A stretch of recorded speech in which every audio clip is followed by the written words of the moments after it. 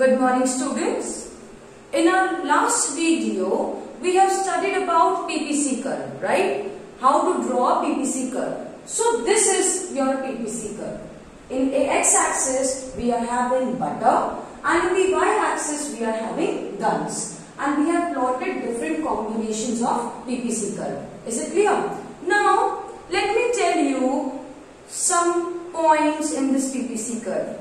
This point A, B, C, D, E and F. The points which are on the PPC curve, it symbolizes that it is fuller utilization of resources. Means you are utilizing the resources completely, and it is also called as attainable combinations. Attainable combinations means you can attain these combinations. Is it clear? All the points on the PPC curve A, B, C, D, E, F are attainable combinations and full utilization of resources. Next, you are seeing some points inside the PPC curve G and H, right? This G and H are attainable combinations. We can attain these combinations, but here we are not using the resources completely. Because we are not using the resources completely, it is lying inside the PPC curve. अगर आपको घर से 100 रुपए मिले थे, आप अगर पूरा 100 रुपए खर्च करके आ रहे हो, तो वो PPC कर्व में बन रहा है. वही चीज अगर आप उस 100 रुपए में से 80 रुपए खर्च करके आए हो, सामान लेके आए हो, आप अटेन कर लिए हो अपना, बट आप रिसोर्सेज को पूरा यूटिलाइज नहीं किए हो. दैट इज वाई ये आपका अंदर बनेगा. सो G and H are attainable combinations but inefficient or under utilization of resources. Is it clear?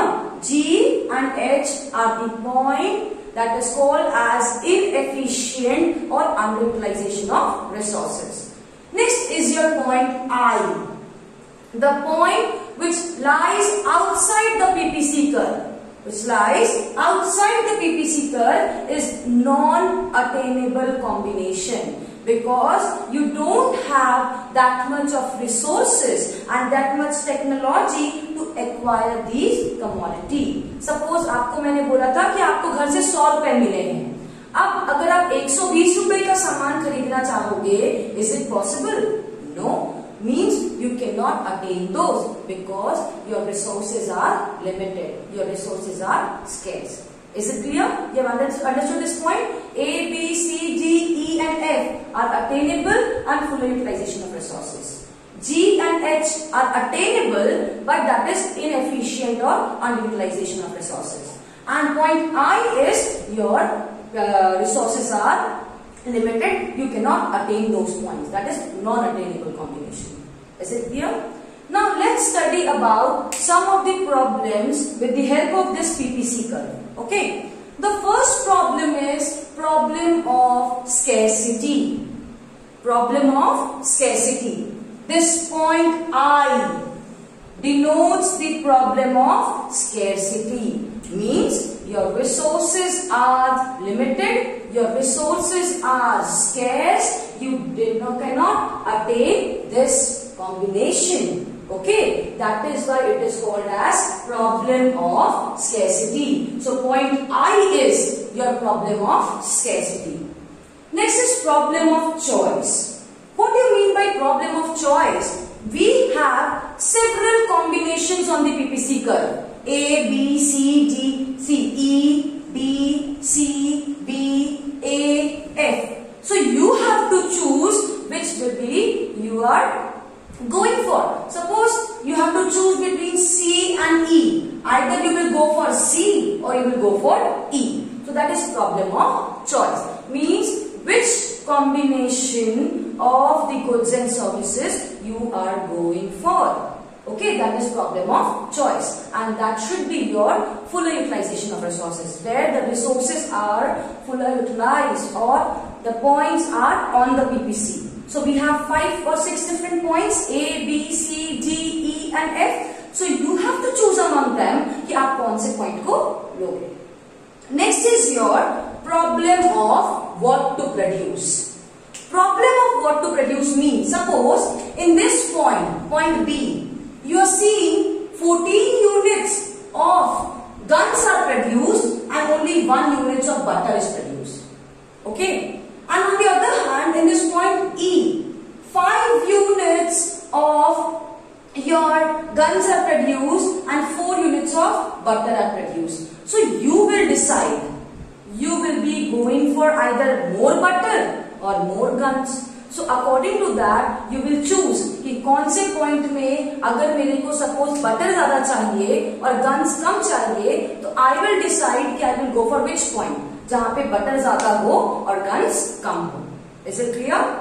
Next is problem of fuller utilization of resources.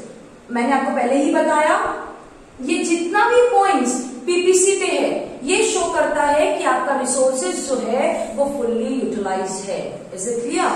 So this are the full utilisation of resources. ये वाला जो point है G और H, ये आपको show कर रहा है कि आपने आपका रिसोर्सेज को पूरा यूटिलाइज नहीं किया है. You have not used your resources completely. This shows the problem of full utilization of resources. Next is your problem of economic growth. If there is growth in an economy, please listen to it. If there is growth in an economy, your PPC will shift towards right. This will be your new PPC curve. Is it clear? Because if there is a growth in an economy, resources will also increase, as well as the technologies will also increase, then your PPC will shift towards right. This is the problem of economic growth. Hope this is clear to you all. All the 5 problems, whatever problems you are writing, you have to draw the PPC curve and show the correct points with the explanation. Is it clear? So, problem of scarcity, problem of choice, problem of what to produce, problem of fuller and efficient utilization of resources, and problem of economic growth. These are the 5 problems, and I have explained you all with the PPC curve. Hope it is clear to you all. Thank you.